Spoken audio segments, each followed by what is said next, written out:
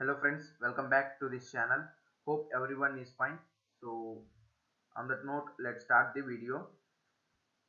This is week 4 solutions for data mining course. So friends, please watch the video till the end, because if you skip the video you may miss some valuable content or any answer that is changed in between. So please watch full video. And moving on to the first question, which of the following statement is true about Bayes classifier? So for first question, the probable answer is option D. It always provides the lowest possible error when class distributions are estimated. So mark option D. Friends, for the first question and fourth question, I am giving the probable answers, and for remaining questions, the answers I will give are exactly correct. So for first and fourth question, uh, I hope these are also correct, but if you know the exact answer, you can comment in the comment section. I believe these are the correct answer for first and fourth question, and there is no doubt regarding the other questions. Those are exactly correct. So before the submission moment, once again watch the video comments. So if I change any answer, I will update in the comment section, particularly regarding the first and fourth questions. So maximum these two questions are also correct, but if there is any accuracy, you can comment in the comment section whether my solution is correct or I have to change. So any one of you know, please comment in the comment section. The first question probable solution is option D. And for second question, let A be an example and C be a class. The probability is known as. So for second question, the exact correct answer is option B, a posteriori probability. So mark option B as correct answer for second question. And moving on to third question, let A be an example and C be a class.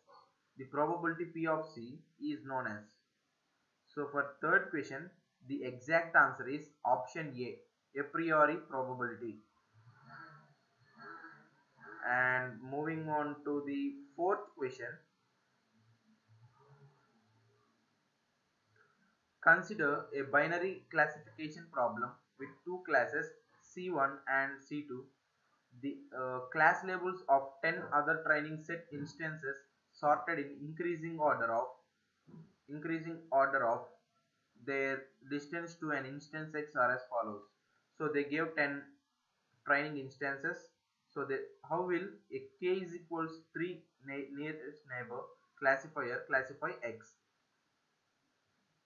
So these are the increasing order of the distances from X. So first three are nearest to X. In that, mostly we get two C1 classes and one C2 classes.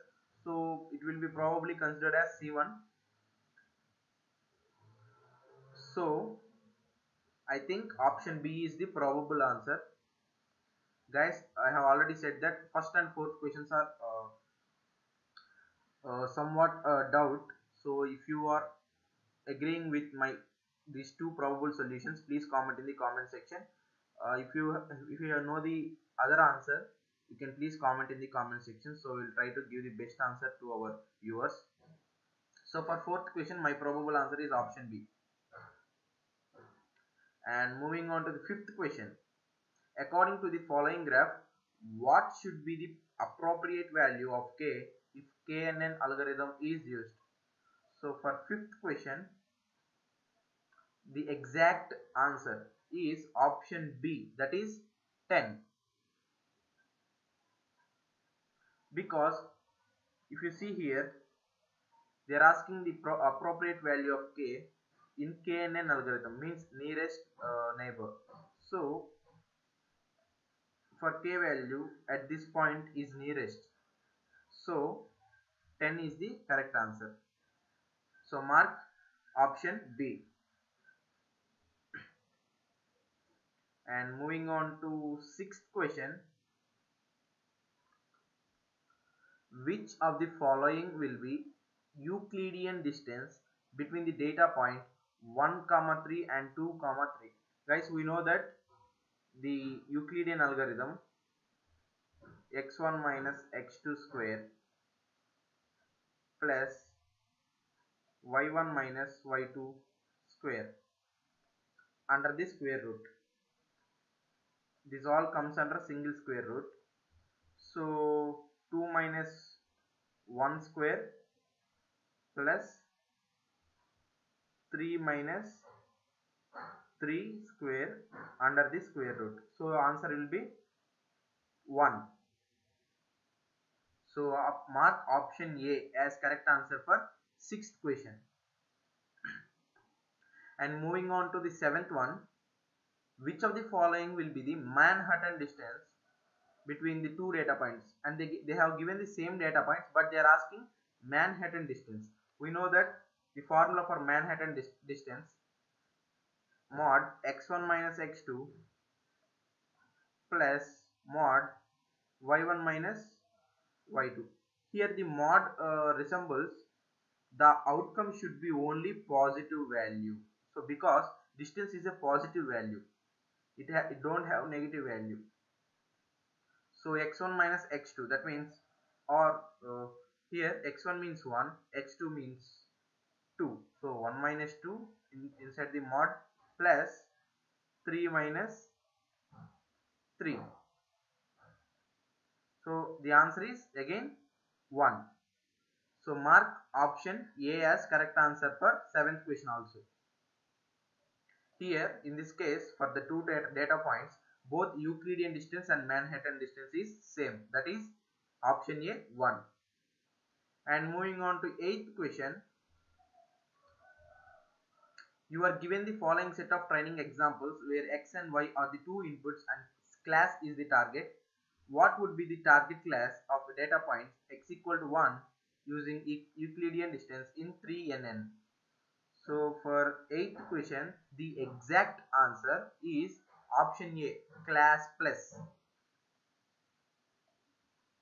So the correct answer for 8th question is option A, class plus.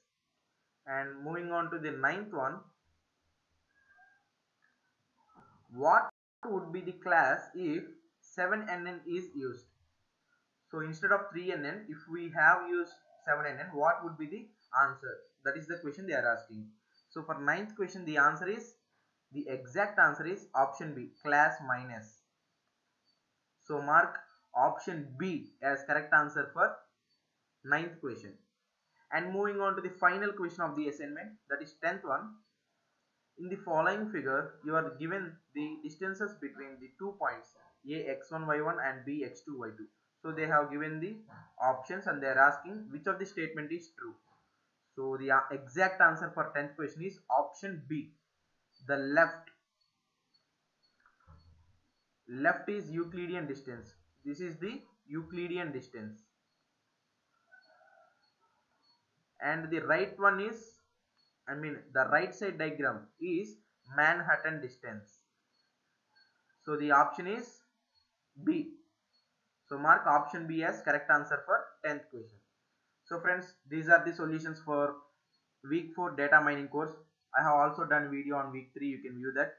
So hope this video is helpful for you. If you feel the same, please subscribe our channel, like this video and share to your friends. If you know the exact correct answer for first and 4 questions, please comment, and remaining solutions are 100% correct. So before submission, once again check the video comments to get the updated answer. So if you have any doubts, please ask me in the comment section. So for further more videos, keep supporting our channel. Until then, thank you. Goodbye.